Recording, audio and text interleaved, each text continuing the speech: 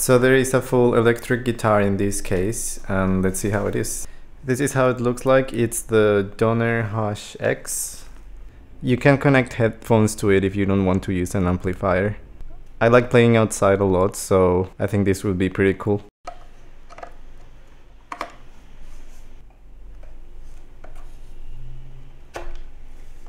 Pretty excited because this one has pickups and the previous model didn't. So I am able to use distortion now, which is what I wanted. This is very nice. Where you place the battery, this is how it looks like. You have all of the keys. Let's take it outside and see how it sounds.